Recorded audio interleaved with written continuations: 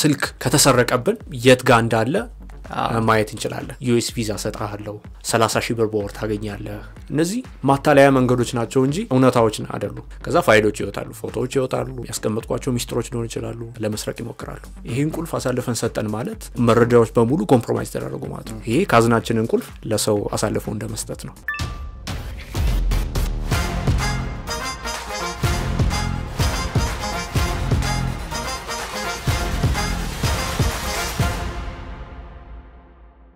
ሃይ እንዴት ናችሁ ኪሩቤልና ነው አለን ለአራዳ ፖድካስት በአዲስ ኤፒሶድ ተመልሰናል ለአራዳ ፖድካስት ተመልሰዋል ዛሬም በጣም የተለየ ሐሳብና የተለየ እንግዳ ነው ይዘን የመጣ ነው የዛሬው እንግዳችን ሲራክ ኃይሉ ይባላል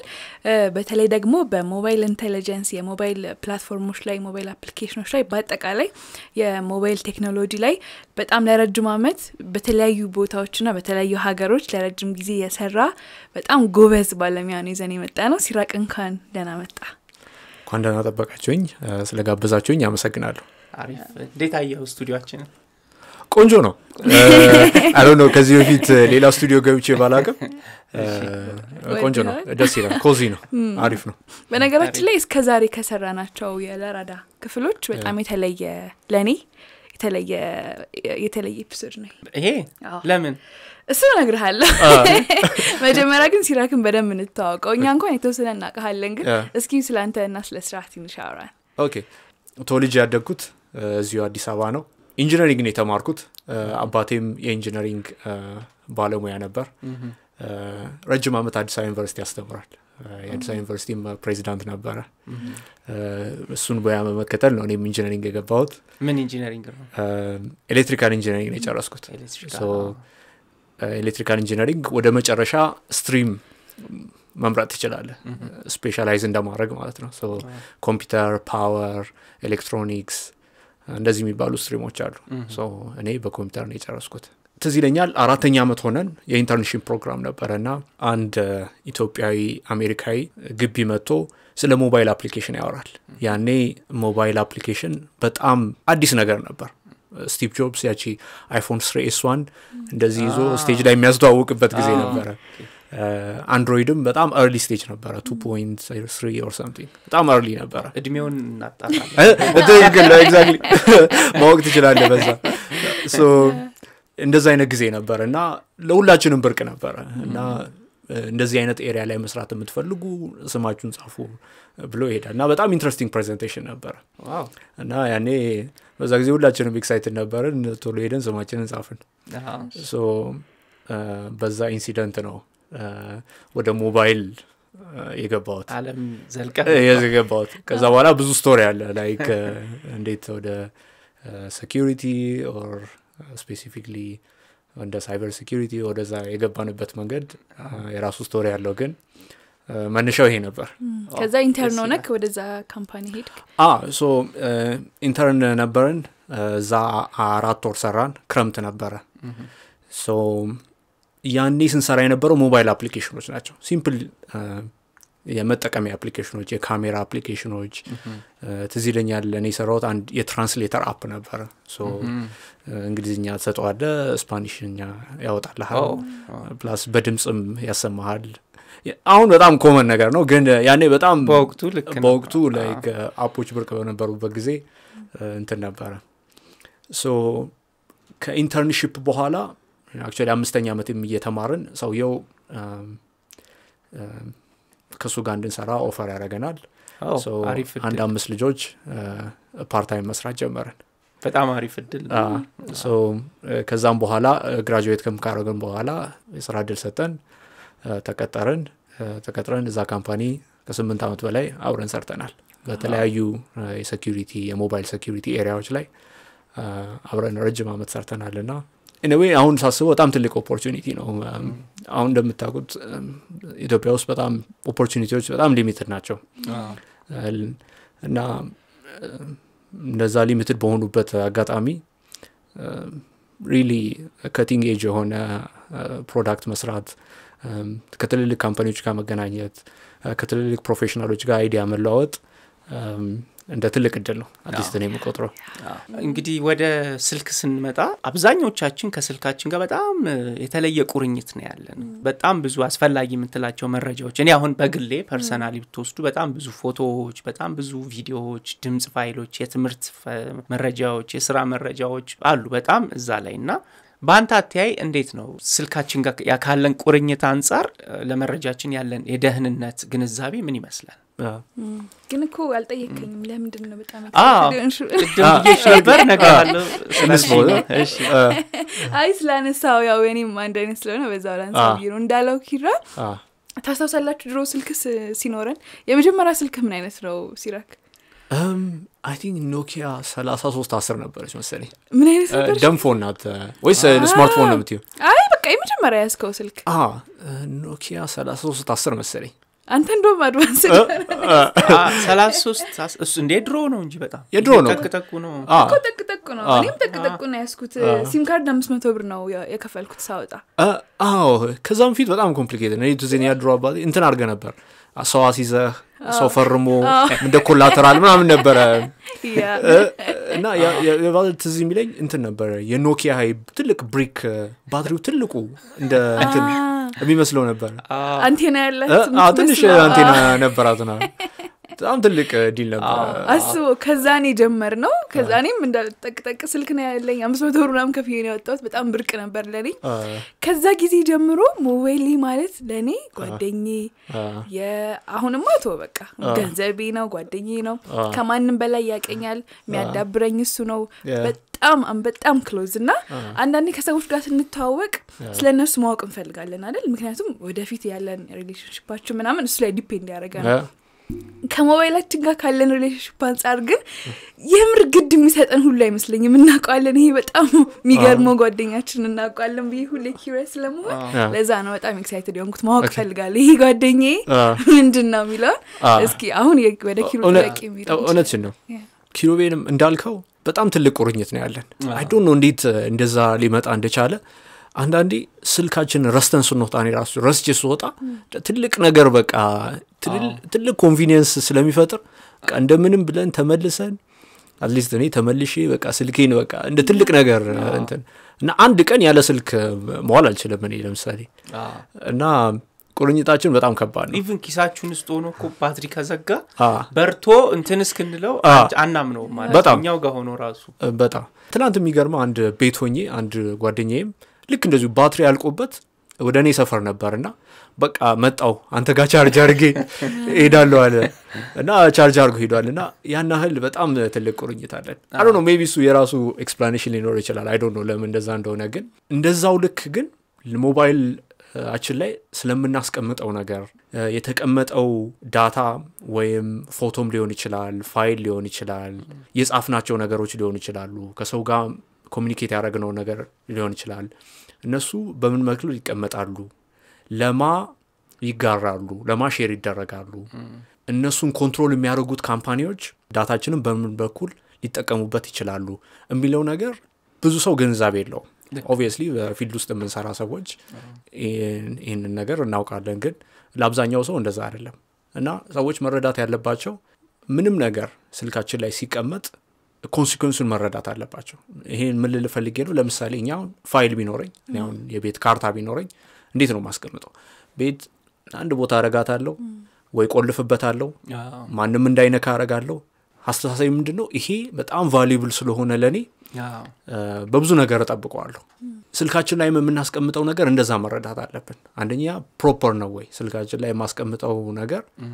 ፕሮፐር ነው ወይ ይጠበቃል ወይ ሰው ሊሰርቀኝ ይችላል ወይ ይሄ ቢሰረቅ ምን ይሆናል የሚለውን በዛም በትራዲሽናሊ እንደ ሐሳብ እንዳለን በወረቀቱ በኩል ያንንም ሐሳብ እዚህ ላይ መተግበር አለብን እና ኖዋል ቅድም ከፕሮግራሙ በፊት ቀድመን እያወራን ነበርና ሰዎች ጋርዳቸውን ልክ ለምሳሌ አሁን አንተ ቦርሳን ለነጥቀፍ በመጣ ያው ተጠነቀቃለህ ይዛል አሁን መሸት ሲል ኪስን ማየት ይጀምራል ዋሌትን ማየት ይችላል ወይም ታክሲ ስትጋፋ ከባ ሰው አለ ወይ ምናምን ይያልክ ነው እንትን የምትለው የዲጂታል ፕራይቬሲያችንም ልክ እንደዛ መሆን አለበት በተመሳሳይ መልኩ ንቁ ልንሆን ይገባል ምክንያቱም ብዙ አይነት ማጭበርበር እንትኖች እየመጡ ነውና በመጀመሪያ ሰዎች ጋርዳቸውን ምን ወይም ጋሻቸውን ሁሌ የዲጂታል ጋሻቸውን መያዝ መቻል አለባቸው እና እሱ የሚጀምረው ደግሞ መጀመሪያ ኮንሺየስ ከመሆን ነው ዳታዬ ሊሰረቅ ይችላል የሚለውን ጭንቅላታቸው ውስጥ መግባት አለበት ከዛ አስተሳሰብ ከጀመርን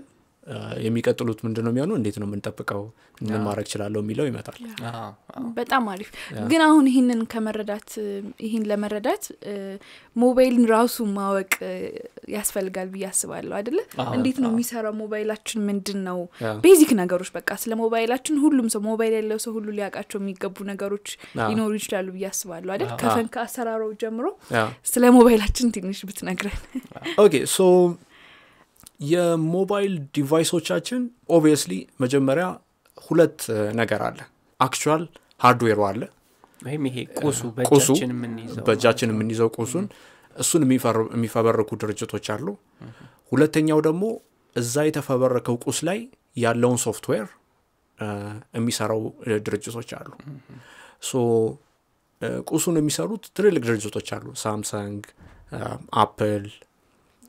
የሚባሉ ድርጅቶች አሉ ብዙ ማኒፋክቸረሮች አሉ ሶፍትዌሩን የሚሰሩት ግን ጥቂቶች ናቸው ለምሳሌ የአይፎንን የሚሰራው አፕል ነው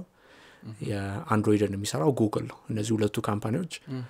አሜሪካ ያሉ ድርጅቶች ናቸው ሶ ምንድነው የሚሆነው ከተመረተ በኋላ ቁሱ ከተመረተ በኋላ እነዚህ ካምፓኒዎች የሰሩትን ሶፍትዌር እዛ ሃርድዌር ላይ እዛ ቁስ ላይ እዛ ዲቫይስ ላይ ይጫናል ማለት ነው በአይፎን ጊዜ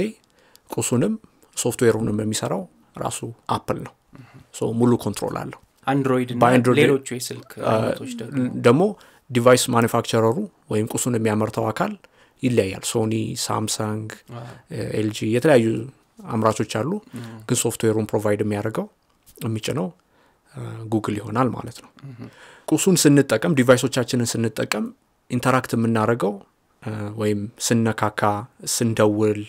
ኤስኤምኤስ ስንቀበል ከሱ ጋር ኢንተርፌስ የምናደርገው ኦፕሬቲንግ ሲስተም ነው ሶ ኦፕሬቲንግ ሲስተም ማለት ቁሱን የሚያንቀሳቅሰው ሞተር እንደማለት ነው ሶ ኦፕሬቲንግ ሲስተም ይባላል ሶ በተለያየ ጊዜ ኦቨር ዘ ይርስ የተለያዩ እድገቶችን ያለመቶ አሁን ያለንበት ደረጃ ደርሷል ሶ ይሄን ይመስላል በጣም አሪፍ ሲጀምር እነዚህ ባክ 2012 ጊዜ ሁሉም አፕሊኬሽኖች የሚሰሩት በአፕል እና በጉግል ነበር ሶ መደወያው ኤስኤምኤስ አፑ ካልኩሌተሩ እንደውም የመጀመሪያው ሪሊዝ ሰርድ ፓርቲ ወይም ሌሎች ሰዎች አፕሊኬሽኖቻቸውን ሰርተው እዛ ላይ መጫን አይችሉም ነበር ሶ በኋላ ምን አረጉ አፕ ስቶር ወይም አፕሊኬሽን ሄደ የምትገዛበት ሱቅ የሚል ነገር ተፈጠረ ሶ ሰዎች ለምሳሌ እኔ አሁን እንደ አፕሊኬሽን ዴቨሎፐር አንድ አፕሊኬሽን ሰርቼ እዛ ሱቅ ላይ አስቀምጣለሁ የተለያዩ ሰዎችም ተመሳሳይ ነገር ያደርጋሉ እኛ ደግሞ ተጠቃሚዎች ሌሎቻችን ተጠቃሚዎች እዛ ሱቅ በመሄድ እነዛን አፕሊኬሽኖች ወይ እንገዛለን ወይ በነፃ እንጠቀማለን ሶ አንዳንድ አፕሊኬሽኖች ብዙዎቹ አፕሊኬሽኖች ነፃ ናቸው አንዳንድ አፕሊኬሽኖች ደግሞ ክፍያ ይፈልጋሉ አሁን ተረዳሽ ትንሽ ዘልቀኝ ስልክ ብሪጃችን ነው የኢንተርኔቱንና የዲጂታሉን ዓለም ኮሚኒኬት እንድናደርግ ከሰው እንድንገናኝ ዳታ እንድናስቀምጥና እስቲ ቤዚክ የምትለውን ስለ ኦንላይን ሴፍቲ ወይም ደግሞ የኢንተርኔቱ ዓለም ላይ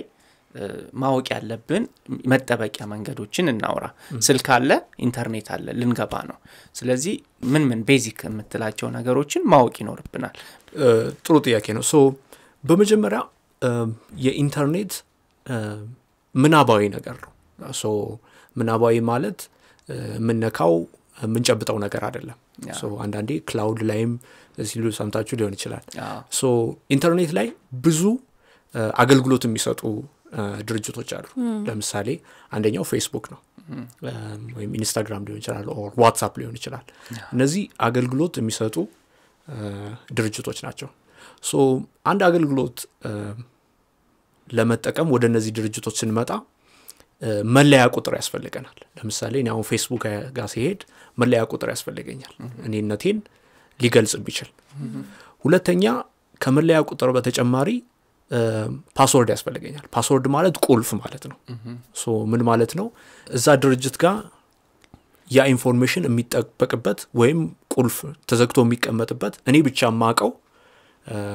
ፓስወርድ ይኖረኛል ለምሳሌ ሲራክ ኃይሉ ፌስቡክ ጋር ሄደ ፌስቡክ ምን ይለኛል ኦኬ ሲራክ መለያ ቁጥርህን ንገረኝ ፓስወርድህን ንገረኝ ቁልፍህን አሳየኝ ይለኛል ሶ በዚህ ሎጂክ እኔም ሄዳለሁ ሲራክ ነኝ አይዲ ይሄውና ቁልፍ ይሄ ነው ብዬ ልክ ያንን ስከፍት የኔን ዳታ ያሳየኛል ማለት ነው ሶ ያን ስከፍት ልክ ካዝና እንደመክፈት እንደማለት ወይም የተቆለፈ በር እንደመክፈት ከዛ ፋይሎች ይወጣሉ ፎቶዎች ይወጣሉ ያስቀመጥኳቸው ሚስጥሮች ሊሆኑ ይችላሉ ከሰው ጋር የተላላኳቸው ነገሮች ሊሆኑ ይችላሉ ሶ ያቺ ቁልፍ ናት ሶ ሰዎች በተለያየ መንገድ ያንን ቁልፍ ለመስረቅ ይሞክራሉ በስልክ በመደወል ሊሆን ይችላል ወይም በተለያዩ መንገዶች ለመስረቅ ይሞክራሉ ሶ ቁልፉ ነገር እዚህ ጋር ምንድነው ይሄንን ቁልፍ ለማንም አሳልፈን መስጠት የለብንም ይሄን ቁልፍ አሳልፈን ሰጠን ማለት የራሳችን ፐርሰናል ነገር መረጃዎች በሙሉ ኮምፕሮማይዝ ተደረጉ ማለት ነው ይሄ ካዝናችንን ቁልፍ ለሰው አሳልፈው እንደመስጠት ነው ስለዚህ መጀመሪያ ሰዎች መረዳት ያለባቸው በኢንተርኔት ላይ በተለያዩ ሰርቪሶች ላይ የምንፈጥራቸው ፓስወርዶች ወይም መለያ ቁጥሮች ከኛ ውጪ ለማንኛውም ለሶስተኛ ወገን አሳልፈን መስጠት የለብንም ምን አይነት ትሬት ወይም ደግሞ ስጋቶች አሉ ብዙ መረጃዎችን ባጋራን ቁጥር ጥሩ ጥያቄ ነው ሶ በመጀመሪያ የምናጋራቸው ነገሮች በጣም ለሚያስፈልገው ሰርቪስ በቂና አስፈላጊ ነው የሚለውን መመዘን መቻል አለብን ጥሩ ኤግዛምፕል ለመስጠት ለምሳሌ የባንክ ለባንክ ላይ ሳይን አፕ ያርኩ ወይም ባንክ ላይ አካውንት እየፈጠርኩ ከሆነ ስሜ ያስፈልጋል አድራሻዬም ባንኩ ያስፈልገዋል ስልኬንም ያስፈልገዋል ምክንያቱም የአካውንት ዲቴል ለምሳሌ ገንዘብ ሳወጣ ከኤቲኤም ሳወጣ ሊሆን ይችላል ኤስኤምኤስ ማድረግ መቻል አለበት ስለዚህ ስሜ አድራሻዬ ስልኬ ያስፈልገዋል ኦኬ ለምሳሌ ሌላ ሰርቪስ እንሞክር ለምሳሌ ሶሻል ሚዲያ ላይ አካውንት እየፈጠርኩ ነው እንበል ስሜ ያስፈልገዋል ሜቢ ፎቶዬ ሊያስፈልገው ይችላል ጓደኞቼ ለይተው ሲራክን አድ እንዲያደርጉ ስልኬ ግን ያስፈልገው ይችላል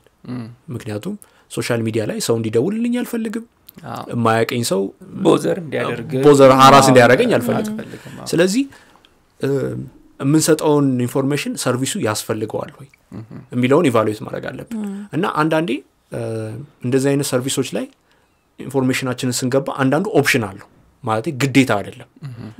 ይኖራል እንጂ ግዴታ አይደለም ሰዎች ስምና ለምሳሌ አድራሻ ከሆነ ስምና አድራሻ ብለው ስልኩን መዝለል ይችላሉ ኦፕሽን አለው አለማስገባት ይችላሉ ይሄ ምንድነው ሌስ ኢንፎርሜሽን ባስገባን ቁጥር ተጋላጭነታችንም አብሮ እየቀነሰ ይመጣል በተለይ ስልካችንን ስለማጋራት በጣም መጠንቀቅ አለብን የማያስፈልግ ከሆነ ስልካችንን መስጠት የለብንም ምንድነው ስልካችንን ሰጠን ማለት ለብዙ ነገር እንጋለጣለን ለምሳሌ ሰው ሊደውልልን ይችላል ለምሳሌ ከባንክ አስመስሎ ከኢትዮጵያ ንግድ ባንክ ነው መደውልልህ እሚል ይመጣል በጣም ብዙም ታሪኮች ሰምተናል ብዙም አስደንጋጭ ታሪኮች ሰምተናል ኤስኤምኤስም ሊደርሰኝ ይችላል ለምሳሌ ሎተሪ ደርሶሃል ምናምን ይሄንን እንደዚህ አርክ ወይም ይሄን አልከ ከፈልክ እንደዚህ ይመጣል ይሄ ሁሉ የመጣው ምንድነው ስልክ ቁጥሬን አሳልፌ በመስጠቴ ነው እና ሞር ኢንፎርሜሽን በሰጠው ቁጥር ተጋላጭነትም ይጨምራል እና ከሚያታለለውም ሳይድ ከሚያጭበረብረውም ሳይድ ስለ እኔ ብዙ ነገር እየነገርኩት ነው ለምሳሌ ሲደውል ስሜን ካወቀ ስልኬን ካወቀ የተወለድኩበት ካወቀ እውነት ሊመስል ይችላል ከባንክ ነው የምደውለው ሲል ብዙ ነገር ከነገረኝ በቃ ይሄ ሰውዬ ያውቃል ትክክል ነው ማለት ነው ስለዚህ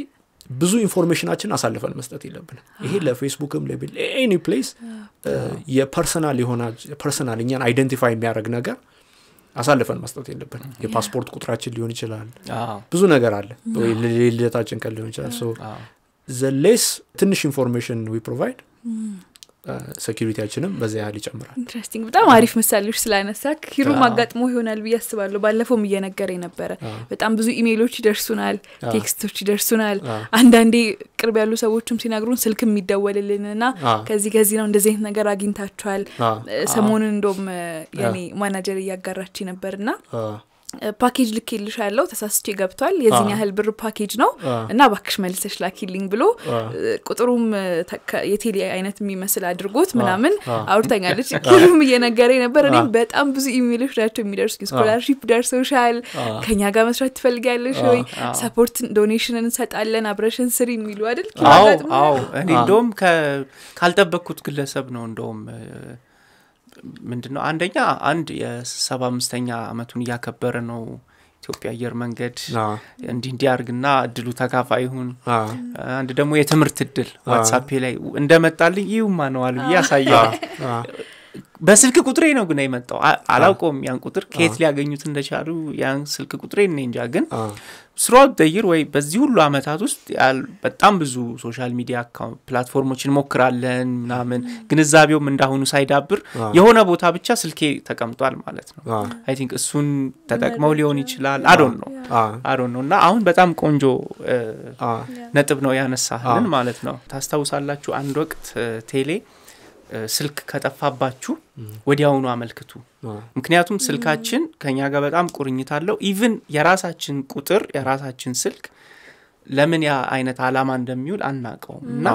ቴሌ አስታውሳለሁ ኢቭን ፒን ኮድ አስገቡ ስልካችሁ ላይ እንትን ሲም ካርዳችሁ ላይ እንደጠፋ ወዲያውኑ አስመዝግቡ ምክንያቱም ይጠቀሙበታል አሁን የኔ ስልክ ቢጠፋና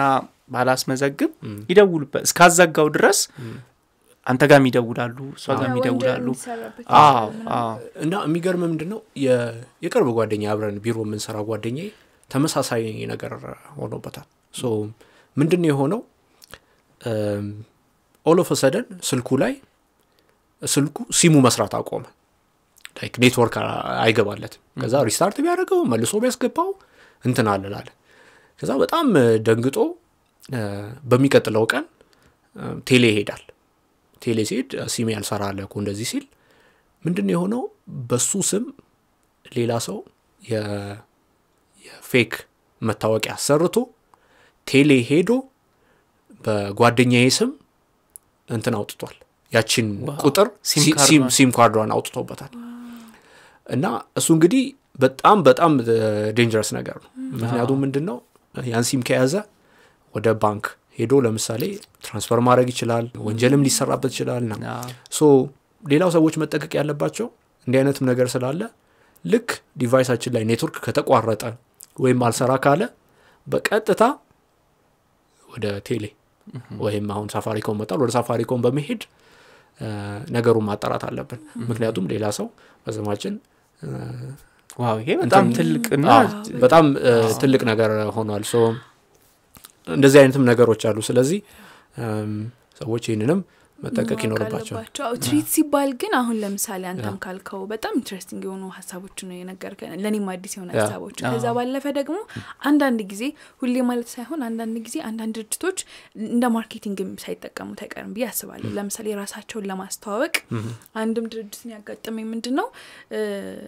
ይሄን ድርጅት ለሰባ ሰው ለምሳሌ ቴሌግራም ቻናል ይከፍቱና ኦፊሻል ቴሌግራም ቻናላቸው ነው ለሰባ ሰው ወይም ለ50 ሰው ካጋራችሁ እንደዚህ አይነት ሽልማት ይኖራል የሚል ከዛ ሰዎች ያጋሩሃል እነሱ ጋር ማን እንደላኩ አጣቀም ግን ያንተ የሚያውቁ ሰዎች እነሱ ካውንት እንዲያረግላቸው ብለው ወዳንተ ያጋሩሃል አጋጥማቸው አቃልቢ ያስባል ምክንያቱም ለእንትናም ሼር አድርገው ሲባል ከ50 ሰዎች ውስጥ እኛ አንዱ እንሆናለን እኛም ደግሞ ሼር እናደርጋለን እነዚህ በራሳቸው ትሪት ብለን ልንወስዳቸው እንችላለን ምክንያቱም ካለኛ ፍቃድ ስለሚደረጉ እንደዛ አይነቶችም አሉ ምንድነው እንዲህ አይነት አደጋዎች ወይም ይሄንን የሚሰሩ ሰዎች የሚያረጉት ምንድነው በተቻላቸው መጠን ይሄ ነገር ብዙ ሰው ጋር መድረስ መቻል አለበት ለምሳሌ አንድ ሊንክ ሊሆን ይችላል ይሄ ሊንክ የሚያደራ ሶ ሊንኩ በተቻላቸው መጠን ሰዎች ጋር መድረስ መቻል አለበት ስለዚህ አንዱ መንገድ ምንድነው በእኛ ኔትወርክ በኩል ጓደኞቻቸውን መድረስ ከጓደኞቼ ደግሞ ሌሎች ጓደኞቻቸውን በመድረስ እንዲሰራጭ ማድረግ ነው ስለዚህ የሚልኩን ለምሳሌ ሊንክ ሊሆን ይችላል ማናቀው ሊንክ ሊሆን ይችላል አሁን ያን ሊንክ ስንከፍተው ማጭበርበሪያ ሊንክ ነው ለምሳሌ ወይም የፌስቡክ ዩዘር ኔም እና ፓስወርድ አስገባ የሚል ሊንክ ሊሆን ይችላል ሶ ይሄንን በተቻለ መጠን ብዙ ሰው ጋር መድረስ አለበት ምክንያቱም ያው ብዙ ሰው ጋር ደረሰ የብዙውን ፓስወርድና መረጃ መስረቅ ስለሚቻል ማለት ነው ስለዚህ ሶሻል ሚዲያ ላይ ሲያጋሩ ምንድነው ምን ይሉላሉ ይሄን ካጋራ የሆነ ነገር ታገኛለህ ብሎ ኢንሴንቲቫይዝ ያደርጋሉ ወይም እኛን ይገፋፉናል ማለት ነው ሶኛ ደግሞ እሱን እንደ እውነታ ተቀብለን ለጓደኞቻችን ሁሉ ኮንታክቶቻችን በሙሉ እንልካለን እነሱም ተመልሰው ለኮንታክቶቻችን ሁሉ እንልካለን እና ይሄ የማጭበርበር እንትን ይሰራጫል ማለት ነው ስለዚህ ሰዎች ማሰብ ያለባቸው አንድ ነገር ከጓደኛም ስለመጣ ሳይሆን ኢቫሉዌት ማድረግ ምንድነው ለምንድነው የሚያስፈልገው ብለን ኢቫሉዌት ማድረግ መቻል አለብን ሌላኛው ደግሞ ችግር ምንድነው ቅድም ከነዋል ጋር ስንጫወት የነበረው አሁን በኢኮኖሚክ ኮንዲሽንም ሊሆን ይችላል ሀገራችን ውስጥ ባለው ሁኔታ ሰዎች ለብዙ ነገር ተጠቂ ናቸው ለምሳሌ ዩኤስ ቪዛ ሰጣለው 30,000 ብር በወር ታገኛለህ ምናምን የሚል አይነት ቴክኒኮች አሉ የሚያጓጉ አይነት ቴክኒኮች ናቸው ግን ሰዎች መረዳት ያለባቸው እነዚህ ማጓጓና ማታለያ መንገዶች ናቸው እንጂ ብዙ ጊዜ እውነታዎች አይደሉም ስለዚህ እንደ አይነት ኢንፎርሜሽኖች ሲመጡ ቆም ብሎ ማሰብ ከማን የመጣው እውነት ነው ወይ ኦፊሻል ስቴትመንት ነው ወይ ማን ያወጣው እንዴት ነው የመጣው የሚሉትን ከማጋራት በፊት እነዚህን ጥያቄዎች ቆም ብሎ ማሰብ ያስፈልጋል እንጂ እንደመጣው በቃ ሼሪንግ ማጋራት አድርገ እሱ ደግሞ የፕሮብሌሙ አካል እንሆናለን ማለት ነው ያሰፋ ነው እንሄዳለን ትሬቶቹን ወይም ስጋቶቹን ማየት ከጀመርን እስኪ እዚህ ላይ በደንብ ትኩረት ሰጥተን ወደ ውስጥ ዘልቀን እንያቸውና ስልኮቻችን ላይ ምን አይነት ስፔሲፊክ የሆኑ ትሬቶች ወይም ስጋቶች ተጋርጠውብናል አንደኛ ስልኮቻችን ላይ ብዙ አፕሊኬሽኖች መጫን እንችላለን ሶ አሁን በጣም በስተዋል ሶ መጀመሪያ ስልካችን ላይ የምንጫናቸው አፕሊኬሽኖች ጋርድ ማድረግ አለብን ልክ አሁን ቤታችን ውስጥ አንድ ዕቃ እንደማስገባት እንደማለት ነው ለምሳሌ ቤቴ ውስጥ መልበለ አይ ዶንት ኖ የሚጎዳኝ ነገር አላመጣማ ሶ ተካለው ምንድነው ይሄ ነው ይጠቅመኛል ወይ ነው ስልካችን ላይም ልክ እንደ ቤታችን ነው ሶ ስለምንጭነው አፕሊኬሽኖች እዛ ላይ ስላሉት ነገሮች መጠንቀቅ አለብን ሶ ይሄ ነገር አሪፍ ነው ወይም እንደዚህ ነገር ያደርጋል ወይም አሪፍ ካሜራ ነው ኦር ምናምን ያ ካሜራ አፕ ነው ኦር እንደዚህ ነገር ያደርጋል ስለተባለ አፕሊኬሽኖች አይጫሉ ሶ ጥንቃቄያችን ከዛ ይጀምራል ሶ ቤታችን ውስጥ ስለምናስገባው ነገር እንደምንጠነቀቀው ሁሉ ማለት ነው አንድ እሱ ነው ሁለተኛ ደግሞ ኤኒ ዌብሳይት ስንከፍት ኤኒ ሊንክ በኤስኤምኤስ ሊሆን ይችላል በኢሜል ሊሆን ይችላል በተለያየ መንገድ ስለምናደርገው ስለሚመጣው ሊንክ እሱን ስንጫን እዛ ተጭነን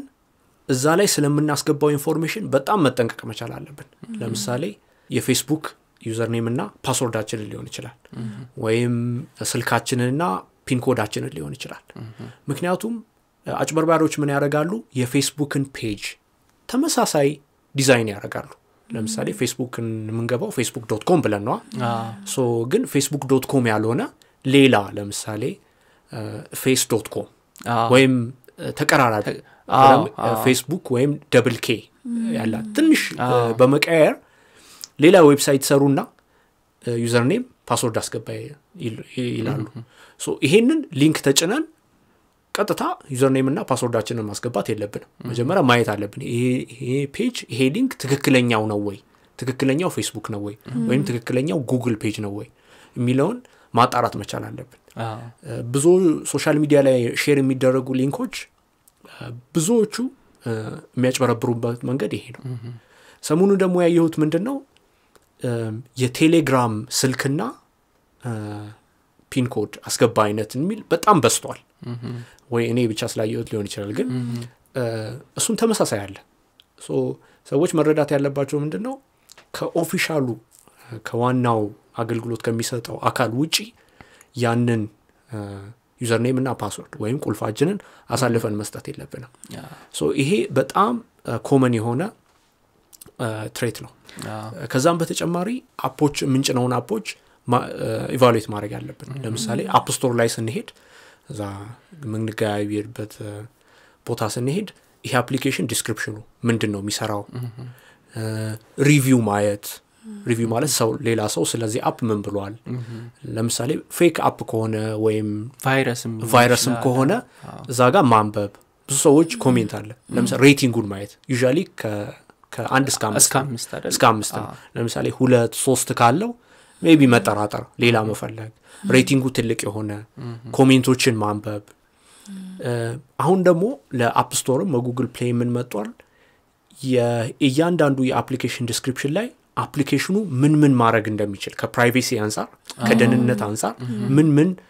ማድረግ እንደሚችል ተቀምጧል። ለምሳሌ የፌስቡክ አፕ ከሆነ ፌስቡክ አፕ ፎቶህን አክሰስ ሊያደርግ ይችላል። ወይም ደግሞ ስልክ ከሰጠው ኮንታክትን ማድረግ ፍሬንድ ሰርች ማለት ነው። እና ምን ማድረግ እንደሚችል እዛ ላይ አፕ ስቶሩ ያስገድዳቸዋል ዲክሌር እንዲያደርጉ ወይም እዛ ጋር እንዲጽፉ። ስለዚህ ሰዎች እዛ ላይ ሲገቡ ማየት ይሄን ኢንፎርሜሽንን ይሄ አፕሊኬሽን ሊያገኝ ይችላል። ኢንፎርሜሽን ብቻ ሳይሆን ስልካችንም አሁን ካሜራችሁን እጠቀማለሁ ይለናል። ማይካችሁን እጠቀማለሁ፣ ፋይል ማናጀራችሁን፣ ሎኬሽናችሁን ትክክል። ስለዚህ እሱን ጥሩ ፖይንት አነሳ። ልክ አፕሊኬሽኖቻችንም ስንከፍት የተለያዩ ፐርሚሽኖች ይጠይቃል። ለምሳሌ የካሜራ አፕ ከሆነ የካሜራህን ልጠቀም ነው አክሰስ ስጠኝ ወይ ዲና ይመጣል። ማይክም አሁን እንዳልከው እና እነዚህ ደግሞ በጣም ሴንሲቲቭ የሆኑ ፐርሚሽኖች ናቸው። ማይክ ማለት ማወራውን ነገር ሁሉ ይሰማል ማለት ነው። ካሜራ ማለት እኔ ማየውን በሙሉ ያያል ማለት ነው። ስለዚህ ይሄ አፕሊኬሽን እውነት ይሄንን ፐርሚሽን ይፈልጋል ወይ ብሎ ማሰብ ያስፈልጋል። አፕሊኬሽኑን ስጭ ነው እኔ ለቴክስት ቤዝድ ኮሚኒኬሽን ከሆነ አይ የማይክ አክሰስ አልሰጥም። ሌላኛውም ደግሞ ጥሩ እንደ ልምድ ማድረግ ምንድነው ኢቭን ከሰጠንም በኋላ የዲቫይሶቻችን ሴቲንግስ ላይ በመሄድ እነዚህ የሰጠናቸውን ፐርሚሽኖች እንደገና መመለስ እንችላለን ወይም ሪቮክ ማድረግ እንችላለን። ስለዚህ እንደውም ኦፕሬቲንግ ሲስተሞቹ አልፎ ሪማይንድ ያደርጉናል ይሄን ፐርሚሽን እውነት ተፈልገዋል ወይ። እንደዛም ካልሆነ እኛ ሬጉላርሊ ወይም አልፎ የዲቫይሶቻችን ሴቲንግ ላይ በመሄድ ማይክ የሚጠቀሙ አፕሊኬሽኖችን አይተን ለምንድን ነው ይሄ የሚፈልገው ብለን ሪቪው ማድረግ እንችላለን። ካሜራ ስትል አንድ አፕ ትዝ አለኝ። ስልኬ ላይ አንድ አፕሊኬሽን አለ እና አሁን ስልኬ ሴቲንጉ ላይ ትክክለኛ ፓስወርድ ካላስገባ 3 ተሰርቋል ይሄ ስልክ ብሎ ያስብና ፎቶ 3 ፎቶ ያነሳና ኢሜይል ላይ ይልክልኛል። እቤት ሆኜ አንዳንዴ ዝም ብለህ ትሳሳታለህ አይደል? የራሴን ፎቶ ይመጣል እና የጓደኛዬም ስልክ ላይ አድርጌው ከተሰረቀ እና ያ ሰውዬ ለመሞከር ይሞክራል አይደል? 3 የተሳሳተ ፓተርን ሲያስገባ ፎቶ ያነሳውና ኢሜይል ላይ ይደርሳል። ኢሜይል አክሰስ አለ ላፕቶፔ ላይ አገኛለሁ ማለት ነው። ናይስ። የሚገርም ተመሳሳይ ሰርቪሶችም አሉ። ለምሳሌ ፋይንድ ማይ ዲቫይስ ለአይፎንም ለአንድሮይድም አለው። ምንድነው ልክ ስልክን ስትል ኮምፒውተር ላይ ሄደ ፋይንድ ማይ ዲቫይስ ስትል ያ ስልክ የት ጋር እንዳለ በማፕ ያሳያል። ስልክ ለምሳሌ ከተሰረቀብን ይሄንን ፊቸር ኢኔብል ካረግን ስልኮቻችን ላይ የት ጋር እንዳለ ማየት እንችላለን። ይሄን ለማድረግ ምንድነው ተጠቃሚዎች መጀመሪያ የስልኩ ላይ ያንን ኢኔብል ማድረግ መቻል አለ። ለምሳሌ የአይፎን ተጠቃሚ ከሆንክ ፋይንድ ማይ አይፎን የሚል ሴቲንግስ ላይ አለ። እሱን ኢኔብል ካረግን ማለት ስልካችንን ከጣልን በኋላ ኮምፒውተር ላይ ሄጄ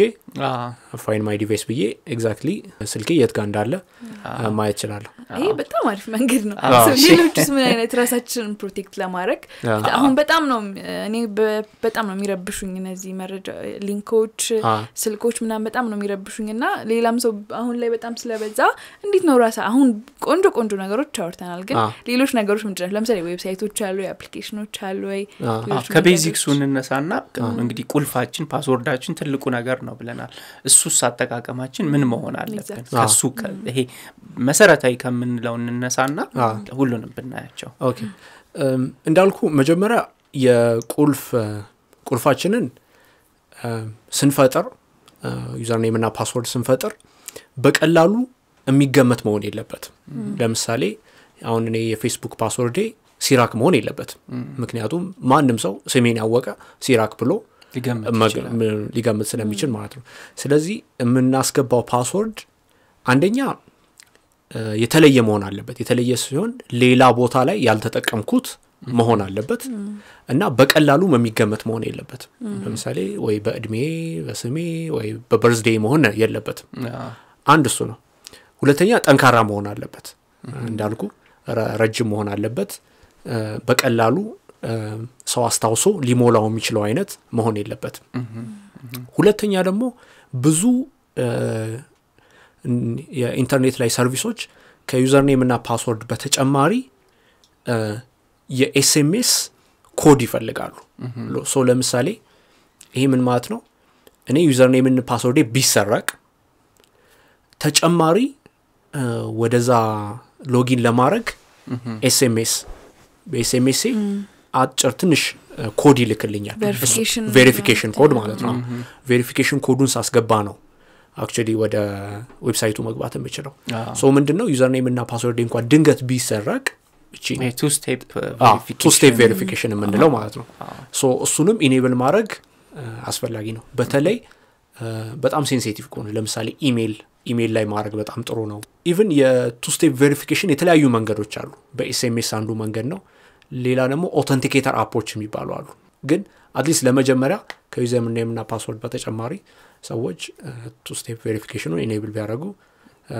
ጥሩ ነው ሁለተኛ ደግሞ የዲጂታል ሴኩሪቲ እውቀታችንን ከፍ ለማድረግ የተለያዩ አፕሊኬሽኖች አሉ የመማሪያ አፕሊኬሽኖች አሉ ይሄንን ለሰው ብዙ ነው ሪኮመንድ ማድረገው እኔ ፐርሰናሊ የምወደው ጃምቦ ፕራይቬሲ የሚል አፕሊኬሽን አለ ለአይኦኤስም ለአንድሮይድም አለው ሶ እዛ አፕሊኬሽን ላይ የፕራይቬሲ ትምህርቶችን ያስተምረናል ለምሳሌ ዩዘር ኔም ፓስወርዳችንን እንዴት መምረጥ እንደምንችል ራሳችንን ኦንላይን እንዴት መጠበቅ እንደምንችል እንደ ማስተማሪያ አፕሊኬሽን ነው ስለዚህ ሰዎች አትሊስት እሱን አፕሊኬሽን ቢሞክሩት እኔ ፐርሰናሊ ደስ ይለኛል ይሄ መሰለኝ ሌላው ደግሞ ራሱ ስልካችንንም ፓስወርድ መስጠት ክፍት ካደረግነው ማንም ሰው አንስቶ የሚፈልገውን ዳታ መውሰድ ይችላል ለምሳሌ ያኔ በፓተርን ሳይሆን በቁጥር ነው 6 ዲጂት ያለው ቁጥር ነው ሶ እንዴት እጃችን ላይ ሲያለ ኢዚሊ አይደል እሱ ራሱ አንድ መጠበቂያ መንገድ ነው እሱንስ ከመተግበር አንፃር አሁን በዚህ ዴኔጅ ሁሉም ስልክ ፓስወርድ ይኖረዋል ብዬ አስባለሁ አትሊስት ከሌለውም ግድ ያስፈልገዋል ይሄ ምንድነው የኦፕሬቲንግ ሲስተሞቹ የሚሰሩት ሰዎች ያንን ልክ እንደ ዋና መግቢያ ቁልፍ አድርገው ስለሚያዩት ማለት ነው ምክንያቱም እሱ ተከፈተ ማለት ኖቶሊ ሰውየው ሄዶ የፈለገውን ነገር ማድረግን ከመቻሉን ባሻገር ዳታው የተቀመጠበትንም ኮምፕሮማይዝ ማድረግ ይችላል ይሄ ምን ልል ነው ፈልጌ ነው ስልካችን ከተዘጋ ማንም ሰው ለምሳሌ ዩኤስቢ ሰክቶም ሊሆን ይችላል ወይም በተለያየ መንገድ ዳታውን እንኳን ቢያወጣው ዳታው ኢንክሪፕትድ ነው ኢንክሪፕትድ ማለት በቀላሉ ሊነበብ የማይችል ነው ሶ ያ ኢንክሪፕትድም የተቆለፈው ነገር የሚከፈተው ፒናችንን በትክክል ስናስገባ ያ ነገር ዲክሪፕት ይደረጋል ወይም እንደገና ይደረጋል ማለት ነው ስለዚህ ምንድነው ኦፕሬቲንግ ሲስተሙ እንደዛ ነው የተሰራው ልክ በፓስወርድ ስንዘጋው ሁሉ ነገር ይቆለፋል ስለዚህ እሱን ማድረግ ግዴታ ሀቢት ማድረግ እንዳልከው የተለያየ መንገድ አለ በፓተርን ሊሆን ይችላል በፌስ አይዲ ሊሆን ይችላል ወይም በፊንገርፕሪንትም ሊሆን ይችላል ግን በተለያየ ሰው በሚመርጠው መልኩ ሊሆን ይችላል ግን እሱ ብዙ አይነት ፊቸሮች አሉት ግን የቁጥሩ ይመስለኛል ጠንከር ያለው ምክንያቱም ፊንገርፕሪንት ካለ ስልክህን ወስጄ ጣትህን ካስነካውት ይከፍተዋል ወስጄ ስልክህን ፊትህን ባሳየ ይከፍተዋል ሶ እኔም ሳነበውም የተረዳሁት እንትን ነው በተቻለ መጠን ቁጥር ዲጂት የሆነ ረዘም ያለ በተጠቀሙ ፓተርን ስትል ትዝብሉ ነው ማዘር ሎክ የሚባለውን ታቁታላችሁ አብዛኞቻችን እናቶቻችን ነው ደግሞ ተለቅ ያሉ ሰዎች የሚጠቀሙት ኤል ወይም ዜድ እውነት ነው ላይክ ሲስተም ኤል በቃ የትኛው በተለይ እናቶች አባቶች ምናምን ይደብስ ሞክረው ይከፍታል ኢቭን ህፃናት ልክ ነሽ ሄጄ ሰፈር ህፃን ልጅ ነውና ስልክ ይወዳል ቤት ውስጥ ብድግ አድርጎ መክፈት ነው ፓተርን ነው የኔ እንዳልኩ ቁጥር ነው ይለዋል የለውም ሰለቸውና ሰጥቶኝ ሄደ አንዳንዴ በኮንቪኒየንስ እና በሴኩሪቲ መካከል በጣም ፋይን ባላንስ ነው ያለው እና እኛም እንደ ባለሙያ የሚቸግረን ነገር አንድ ሲስተም ሴኩር ማድረግ እንፈልጋለን ግን at the same time ተጠቃሚው ደግሞ በቀላሉ መሆን መቻል አለበት አሁን ፕሮባብሊ ሰዎች እንዲ ወይ ባዮሜትሪክ የሚያደርጉት ይቀላል ሁሌ እንትን ከማስገባት ግን በሌላውም አንፃር ብዙ እንትን ነው በሴኩሪቲና በዩዛቢሊቲ መካከል ትንሽ ኮምፕሮማይዝ አለ እና ብዙ ሲስተሞችም ሲሰሩ እንደዛ ነው እንዴት እናቅልለው በዚህ ደግሞ እንዴት ተጠበቅ እናርገው ሶ ይኔኛም ግን ነገር ነው ኢን ጀነራል ግን ጠቅለል ስናረገው ሲራክ ስልካችን ከዕለተዕለት ህይወታችን ጋር የተገናኘ ነው በጣም ብዙ መረጃዎች አሉበት በዚሁ አንድ ምሳሌ ብሰጣችሁ ቅርብ ጊዜ ጓደኛዬ ነገረኝ ነው እንዳጋጣሚ ሆስፒታል ሄዶ አንዱ ጓደኛችን ስልኩን ከቻርጅ ላይ ተነስቶ ብር ሁሉ ተዘርፎበታል ስለዚህ ፋይናንሻሊ ተጋላጭ ነን ያለን የትምህርት የሥራ መረጃ ተጋላጭ ነው ስለዚህ ስልካችንን ኦቨርኦል ሁሉም ሰው ይሄን ኤፒሶድ ለሚያዳምጥ ሰው እንዴት ነው ኮንሺየስ ሆነን በደንብ መጠበቅ ያለብን ምን ነገሮችን ከግምት ማስገባት አለብን ሚለው በተጨማሪም እስካሁንም ጠቅለል አድርገን እንደ መስጊያ እሺ ሶ አይ ገስ ሶ መጀመሪያ ኮንሺየስ መሆን አለበት ወይም ንቃተ ህሊናው ከፍ ማለት አለበት ልክ ሰው ቦርሳዬን ሊቀማኝ ከመጣ እንደምንጠነቀቀው ወይም ቅድም እንዳልኩ ታክሲ ላይ ስጋፋ እንደምንጠነቀቀው ያና ህል መጠንቀቅ ለስልካችንም ወይም ኦንላይን ላለን ፕሬዘንስ ላይ ተመሳሳይ የሆነ አይነት ጥንቃቄ ማድረግ አለበት ስለዚህ ሁሌ እንደዚህ አይነት ኦንላይን ኤኒ ኢንፎርሜሽን ስናገኝ ይሄን ሊንክ ንካ እንደዚህ አርክ የሚል ነገር ሲሆን ቀስ ብሎ ማሰብ ይሄ ነገር ከማን የመጣው ኦተንቲክ ነው ወይ ያስፈልጋል ወይ ይሄን ኢንፎርሜሽን ሲጠይቀኝ ቆም ብሎ ማሰብ ያስፈልጋል ኦንላይን ስለሆነ ሴኩር ነው ማለት አይደለም ወይም ስልክ ላይ ስላለ ይጠበቃል ማለት አይደለም ልክ እንደ ፊዚካል ወርልድ ላይ ነገሮች እንደሚሰረቁት ሁሉ ኦንላይን ላይ ነገሮች የሚሰረቁበት መንገድ ብዙ ነው ስለዚህ የመጀመሪያው ነገር ኮንሺየስ መሆን እሱ ነው ሁለተኛ ደግሞ የስልካችንን ዲቫይስ ሁሌ ፓስወርድ መቆለፍ ይሄንን ፓስወርድ ለማንም ማሳለፈን አለመስጠት ሲቀጥልም ደግሞ ኦንላይን ላይ የምንጠቀምባቸው ፓስወርዶች የተለየና ጠንካራ ማድረግ የተለየ ማለት ሌላ ቦታ ላይ ያልተደገመ ረጅም የሆነ ወይም በቀላሉ ሊገመት የማይችል ማድረግ ከዛም በተጨማሪ two step verification ወይም ሁለተኛ የማረጋገጫ ማድረግ በተለይ ለኢሜል ወይም ሴንሲቲቭ ነገር ለምናስቀምጥበት ቦታ ላይ እሱን ማብራት ያስፈልጋል ሶስተኛ ደግሞ የዲጂታል ወይም የፕራይቬሲ እውቀታችንን እንዲጨምር የተለያዩ አፕሊኬሽኖች አሉ እኔ ፐርሰናሊ ሪኮመንድ ማድረገው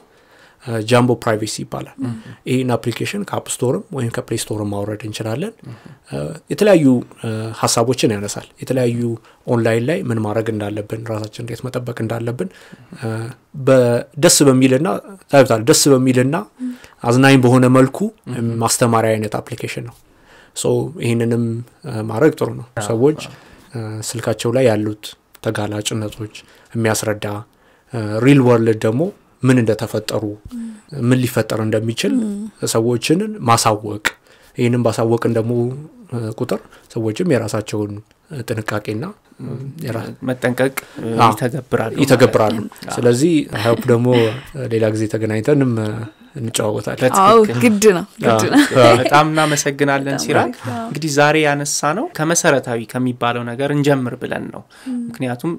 ከፍተኛ ግንዛቤ ያለው አለ የጠለቀ እውቀት በዛው ልክ ደግሞ ብዙ ግንዛቤ የሌለን አለን ስለዚህ